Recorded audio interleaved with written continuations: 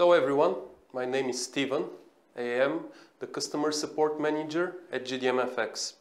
Today we'll discuss our turbo type of binary option on our new web binary options trading platform.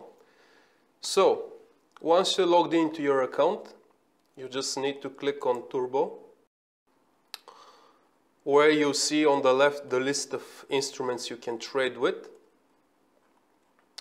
Let's say we would like to trade the euro-dollar.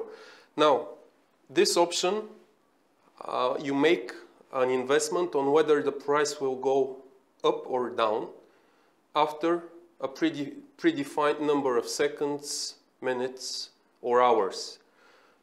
As you can see, the expiry times vary from asset to asset. And let's say on a euro-dollar, the shortest expiry we can currently see is 15 seconds.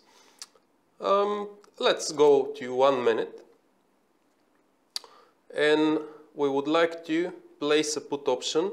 This is the current price. Now, the minimum amount you can put on this type of option is 5. And we can see in the money, return is 176% for this particular option. So let's place this trade.